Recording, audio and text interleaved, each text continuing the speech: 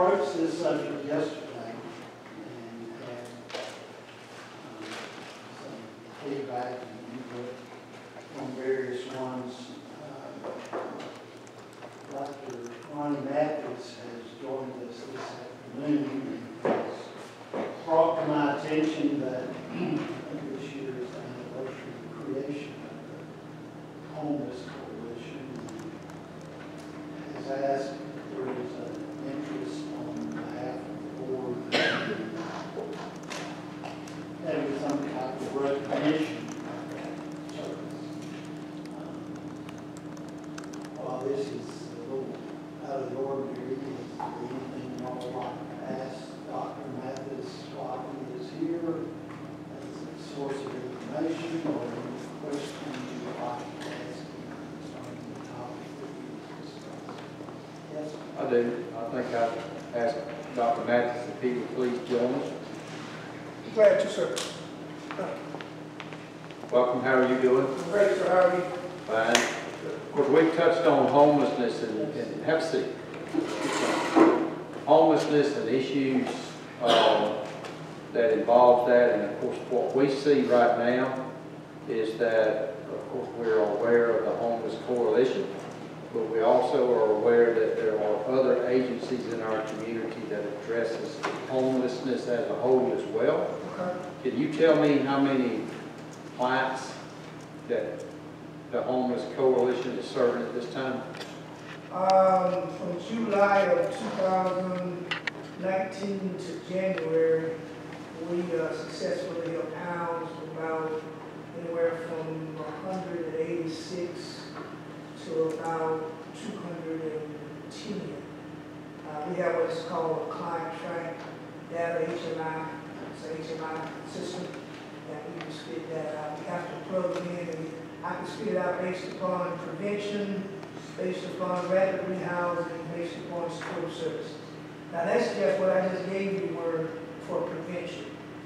Rapid rehousing, probably about 90 families. Supportive services, probably about, from July to January, probably supportive services will run you probably almost 200 supportive services. So we're looking at from July to January, anywhere from 300 to 500 family or individuals that are using this in our office. So for the last 6 months, then you basically 300 to 500 300 to 500 families or members, citizens that you touch. Yes, sir. And help. Okay. Now, from the standpoint of your helping, can you explain to me what the Homelessness Coalition does when you say help? Yes, sir. We right now provide 3 programs, which is supportive services.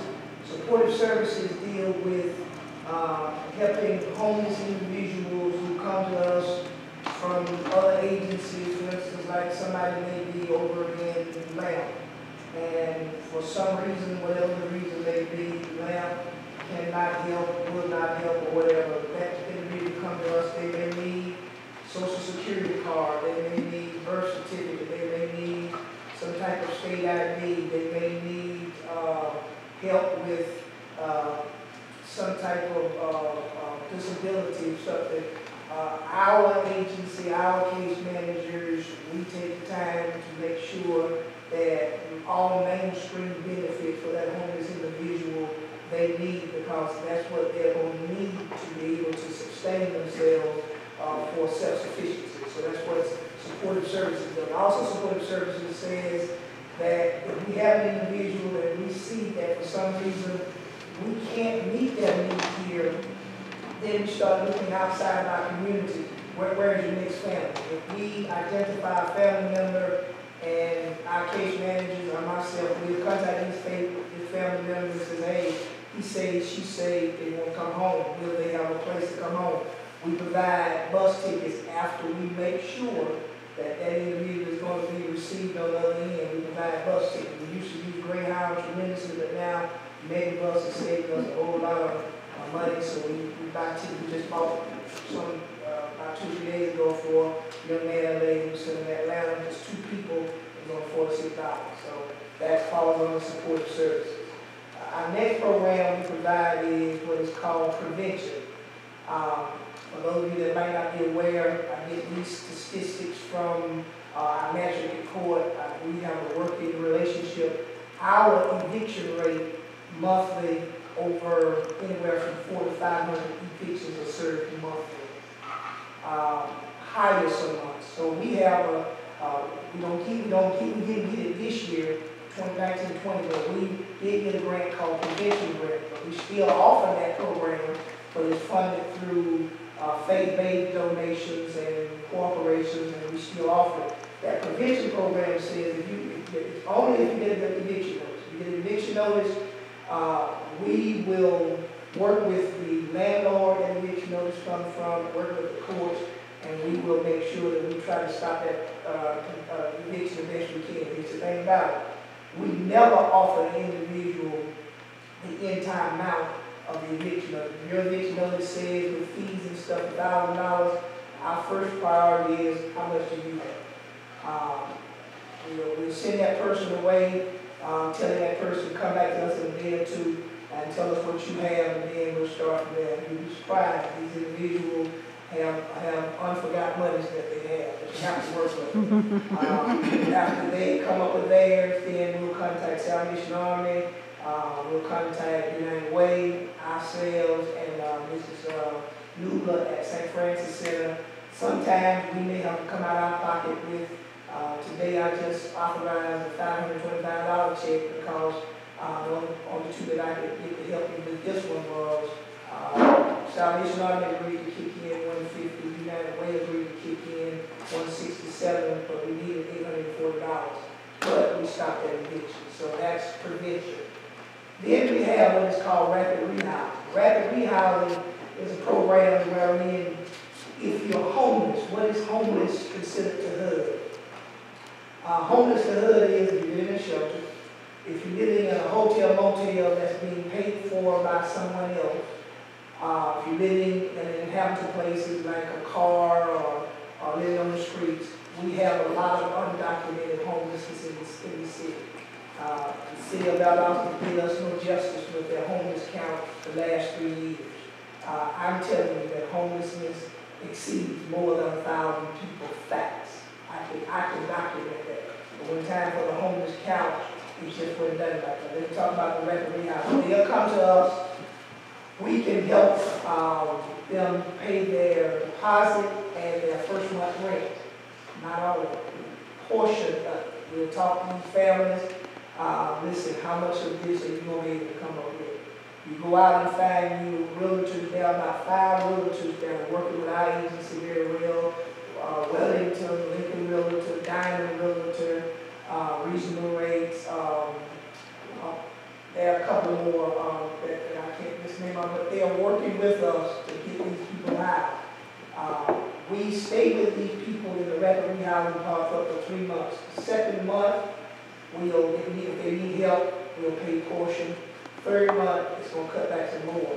But while they're in all 3 of these, the 2 programs, prevention and rapid rehousing, they have to come to what is called life skill classes.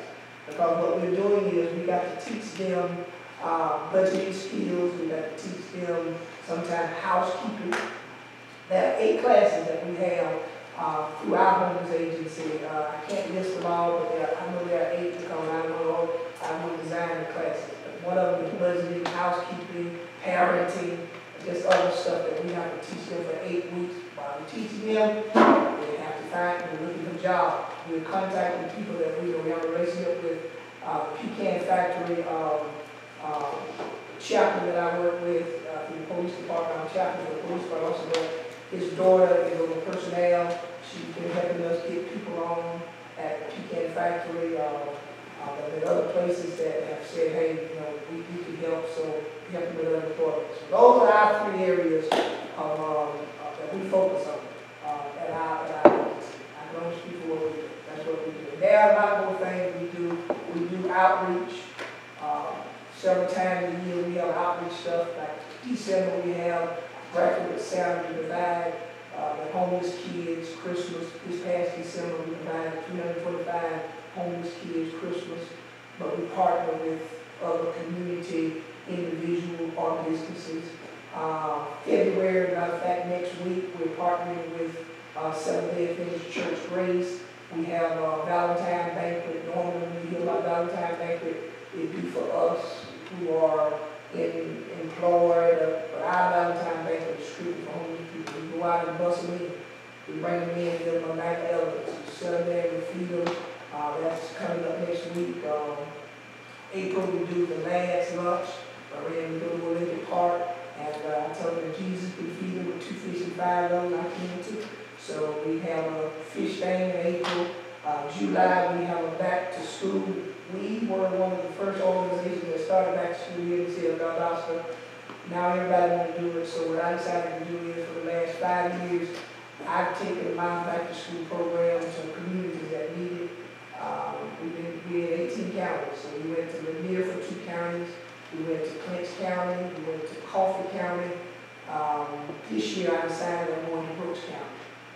Each year we provide more than, I think this year we did about 520 supplies, and we did 300 pairs of tennis shoes. We give away shoes.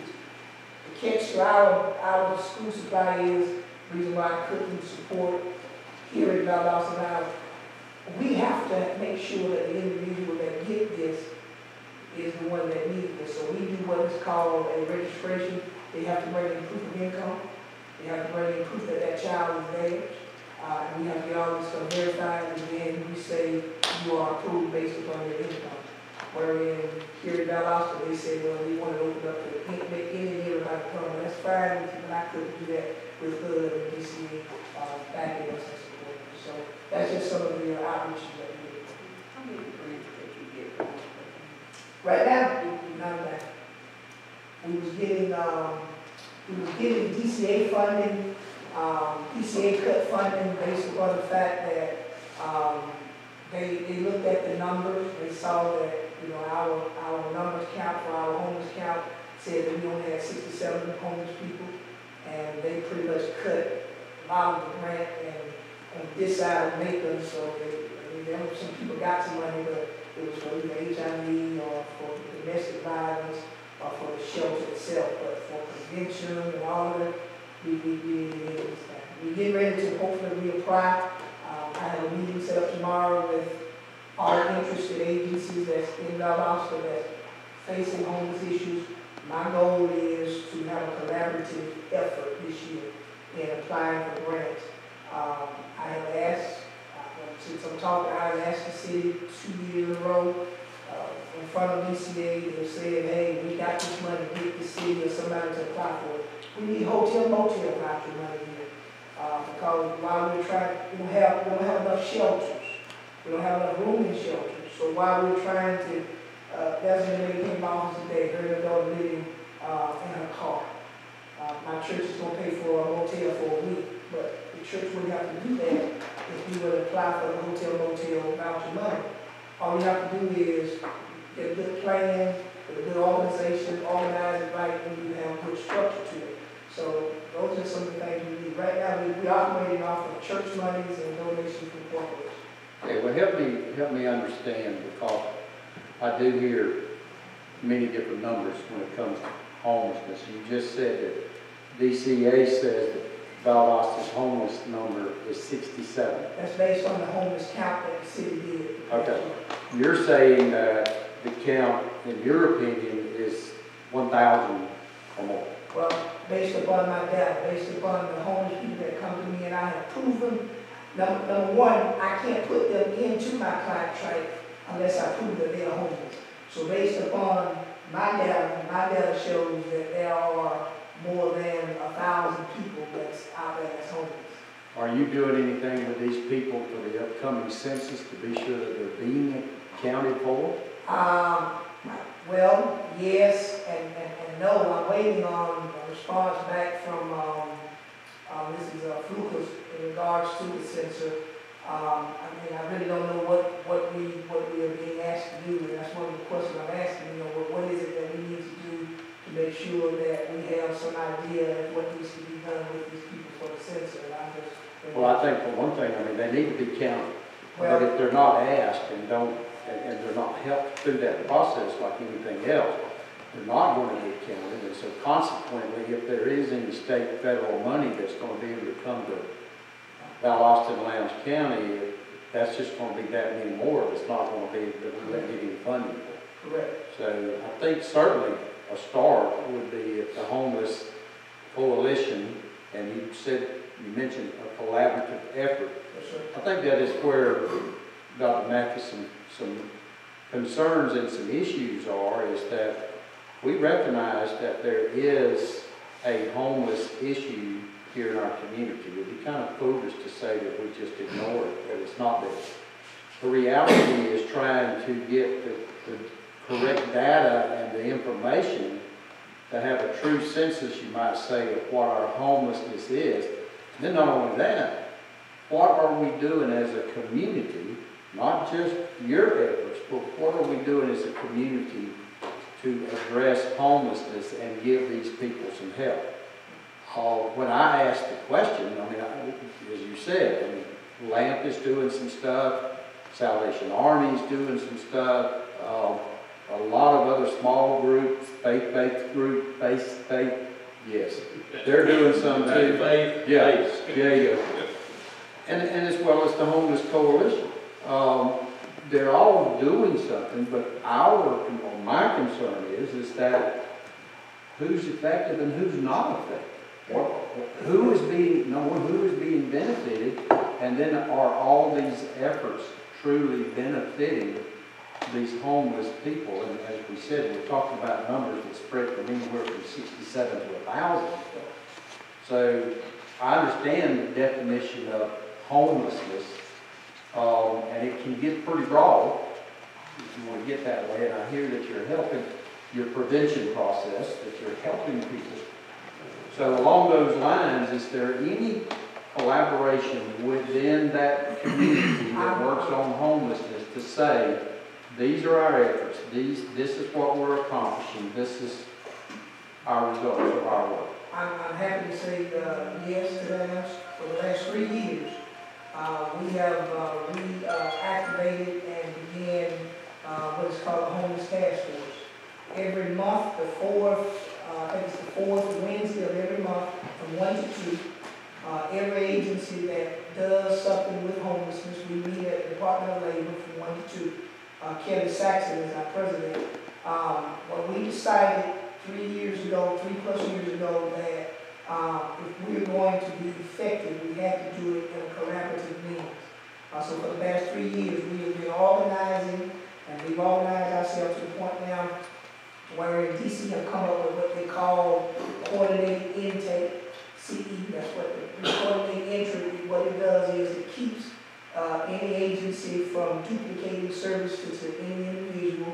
That should be launching in the next couple of weeks. But it's launching through what is called the South Central Georgia Homeless Task Force. That's all of us in the surrounding areas. So what you're going to see going forward, you're going to see a collaborative that's the faith-based and everything. Teach and all these other organizations, they are coming on board with us because we told them that we feel that the city and the county shouldn't have to decide who they're going to give monies to do what, and to issue out $50 here, $500 here. If we want to be effective, we came up with a plan. We came up with an organizational structure where we want to come back together. This thing called homelessness going forward. And I would love for one of you all to come down next meeting, because we've been talking about, bringing this to our city and county. We have some city people that's been coming, but we want to introduce what we've been doing the last 3 years. Yes, it's dedicated. So I want to let you know that we have decided that we've got to do it as a collaborative group. We can no longer do it individually. We can no longer be competing. That's one of the things we're meeting in the morning about, because the grant comes out in March. Why are we going to be competing with DCA to get money? They've already decided what they're going to get in this area. If they're only going to send us $50, they're going to need all 4 of us fighting over that $50. You decide what you're able to do, I decide what I'm able to do, and then we're able to get all the money that we can to help with the situation. Well, I'm glad to hear that. That's been my concern, is that there are a lot of good people, a lot of good groups that's working on these efforts. But it's kind of like the left hand doesn't know what the right hand is doing. And certainly, if y'all are coming together and beginning to have those discussions, beginning to find out what your common needs are, your common concerns, then your efforts, when you do request a grant or something like that, then there's an opportunity there that you'll come much closer to being successful in that, because everybody's on the same page. Correct. When you have a Hayden that specializes in domestic violence, I don't need to be going after domestic violence money just because it's available. When we have Hopper specializing in HIV, I don't need to be going after housing money and HIV ventures when that's what they specialize in. When the shelter specializes in shelter, meaning you want to provide housing, I don't need to bother that shelter money. We specialize in case management, which is supportive services, prevention, and rapid housing beyond shelter. So those are our specialties. You mentioned also that, of course, you help folks with their eviction notices and work as a go-between them and the property owners to be able to negotiate out some sort of an agreement. Your successes, are you seeing those successes as long-term successes, or is it more of a short-term because you've stopped that eviction notice, but then 2 months down the road, here you are dealing with that same individual again because they have another eviction notice? The rate on that is 1 out of maybe 10 is not as successful, but 9 out of 10 are successful. But one of the main things we do, just like this situation this morning, that we're looking at, okay, how are you going to sustain it? Well, first of all, how did you get it? Let's look at how you get it. Let's look at your, but we go through what they call a calculation worksheet. We take that calculation worksheet and we try to see what did you mess up at. This is what our case managers do. After we get to that calculation worksheet, we start looking at, okay, if this person was laid off, what's the potential of you getting more hours? What's the potential of you going to be remaining here? Can you afford to stay here after we help you this time based upon what you have? We take everything like that in consideration. We talk to the landlords. We say, how much are you willing to work with this individual? That landlord, can you cut some of these fees off, these late fees? Can you eat up this filing fee? We do all, some of them say yes, some of them say no, but we do our best to get them in, and we make sure that in the long run, this individual is not going to turn around 2-3 months down the road and back in the same spot again. That's one of the main things that we make sure we get. So you're saying you have about a 90% success rate on that? 90% success rate. 9 out of 10. Can't get any better than that, obviously. So you cover 18 cameras? Yes, sir. Of those, 300 to 500 people that you felt, that number, you said earlier? Yes. Were those in Lowndes County or was it all 18? All Lowndes County, all Lowndes and others. I'd like to count 67.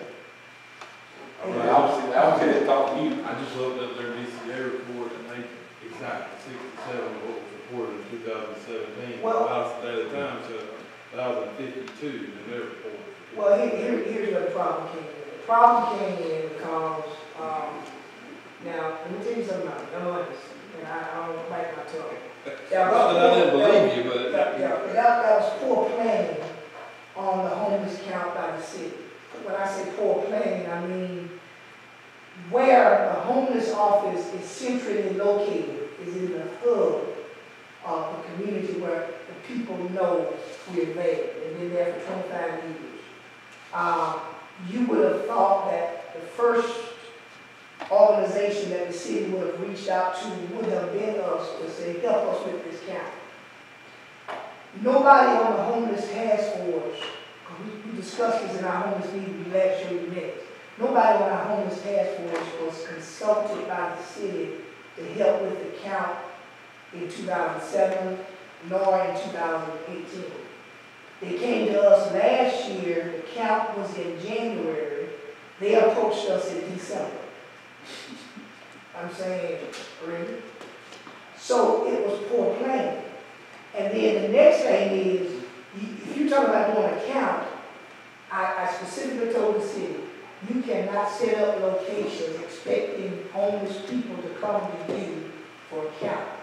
You got to go in the woods, you got to go where these camps are, you got to walk the streets. The police department is one of our biggest allies. They know where these people reside. That's what should have been done. They should have had a better approach, but it wasn't. That's why the numbers were the way they were. Just didn't have a good approach. Yes, sir. I want to come back along the lines of where I mentioned about, is it a possibility, whether it be LAMP, whether it be the Homeless Coalition, playing a major role in trying to count the homeless? It sounds to me like not only would it be a benefit to this community, but it certainly would be a benefit to you to know that we've got an accurate count. Now I'm going to turn to our resident census expert over here, Ms. Dukes, to say, when you count on the census and you have a truly homeless individual, as we're talking about, that if they're living in a makeshift campsite somewhere, then how is that individual counted? Are they just counted as homeless? There's Right, no so physical address? there's a way to count them, we certainly need to. I think you and I already talked on the radio, there's $675 billion in federal funding that is disseminated across the United States based on that count. And, you know, we all talk about the benefits of a regional approach regardless of what it is. But there's always pros and cons with that. And so I know from talking to some of the other organizations that Dr. Mathis mentioned that the word is out. Not only is sheltering kind of a shortage here, it's even worse in surrounding counties in our region. And because we do have shelters, you have agencies in other counties that are not even trying to shelter because they know if they send those people here that we will shelter them. So that means that if that person was counted in another community, that the federal program money that should have gone to support that person went to another county. And now we're having to spread our pot a lot thinner than we should have because we're getting those people from outside of Lowndes County. And it's hard because if someone gives them transportation, gives them a bus ticket or a ride enough to get here, and you don't address their needs, then they just end up on the streets in our system and a part of our problem. I mean, once they get here, they're ours. So yes, they can be counted, and that's part of what the Complete Count Committee is addressing. And I'll make sure that we get Dr. Mathis some information sooner rather than later, so that we can prepare for that. Yeah, I think if he and his collaborative group had the tools and to know what they needed to do to count these people, I think as overall we'd find that there would be some possibility of some help to benefit the homeless here in this community.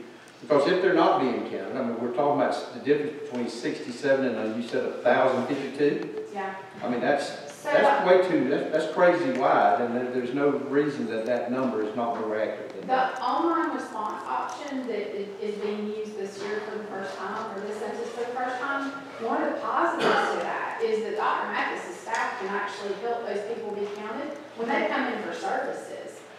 Whereas before, it was very hard to count those people because they don't have a mailbox to get the census documents in the mail to be able to fill them out. And you have literacy issues. You know, many of them have eyesight issues. It's not, you know, there's a lot of challenges there that now, because of the online, he has a greater opportunity, as well as all of our social services do, to make sure those people are counted.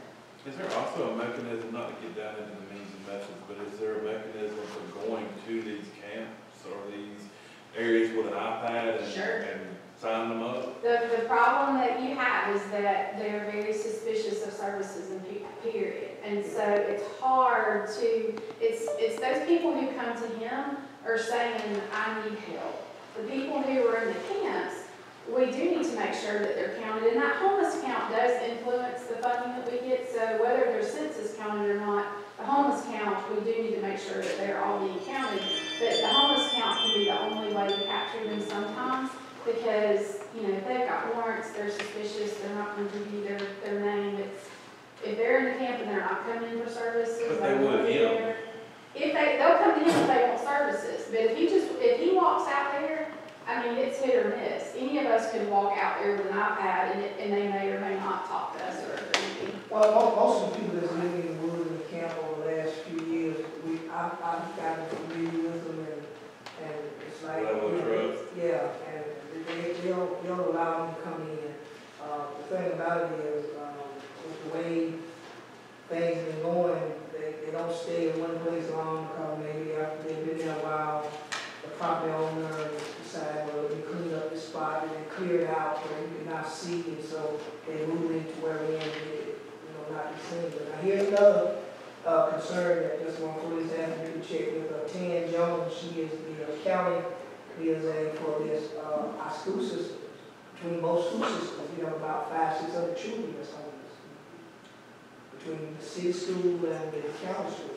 Yeah, those are children that's either staying with a relative, staying because they don't have a home. They're just couch hopping around from one. Got quite a few living in hotel motels. We got a young lady that we helped about 4 or 5 months ago. She lived in a hotel with her 2 kids and her sons. They were so embarrassed they would walk over to Wendy's and but the city was sending the bus, but they wouldn't let the bus pick them up at the hotel. And she was paying for it. Her grandparents hadn't paid, but when nobody else helped, she was selling her plasma. Pay for her room. She stayed in the Delmar. What is the opportunity to get around this up? What is the possibility of this group that you're collaborating with now and having those discussions, that if the commissioners, through the county manager, if we could get a monthly, quarterly report of the status of the homeless in this community? That we do that. One of the things we want to do is have transparency, and that's one of the things that I think Kelly and the committee that she formed to organize that. We are formulating a monthly numbers as to what we can turn over and bring to the city and county government. We've been waiting to approach you all because we want to make sure that we had our data and information right. So I'll meet with Kelly in the morning, so I'll tell her I have opportunity to speak with you all. And we will have a report in our next meeting this month. I'll make sure that we tell everybody we need to do and bring some data so we can come together and do it. That's a good start for me. Any other questions for Dr. Matt? The meeting that I mentioned that I will be speaking down, the meeting that I mentioned that I was going to do next month, Kelly said that appointment for all of the research. Any other Anything questions? else? No, that's a lot of questions we had, and I'm grateful. Well, I thank y'all for listening. Thank y'all for listening. Mr. Pritchett, I'm not saying he's aged anything. He has, when I was looking at some documents and stuff, he's one of the original ones that was in the decision making and our agency with city, county, and hospital securing the funding to do what y'all did at the Leeway building. And because of that insight, you had Jones. Yes, her name was on there too. So, and we're celebrating 25 years. So that says they've been around a mighty long time. Well, we'll be sure he gets all the credit. And I just want to say that I've heard about the great things you do and seen, and it was just to hear you really articulate that really made me feel good about the program altogether. And as we was even talking about that census bill, I can't help but think about some of the homeless people I see myself, the 5 Points area and different other places where we clean areas up so they can move, just to be honest with you. But long story short, I know it's a challenge just to count citizens who have a house. What would be motivation for someone who's homeless to even come to the county? I guess it's the question. Because what good is it going to do them? Well, I think the real key to it is that he's got a tool there. They're looking for something, but in order to get something, you need to do this too. Yes. And you going into where that's Well, a great opportunity is the events that he mentioned that are between, the events that you guys are holding that are between now and that July deadline, for us to have census materials there, and maybe the census committee can sponsor sponsor a part of, like for Valentine's, or, or whatever, so that those folks are seeing census in places that they post over and over again.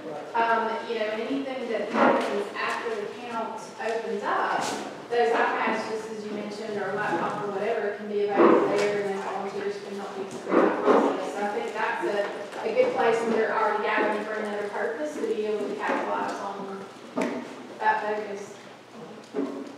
Thank you. Thank you so much.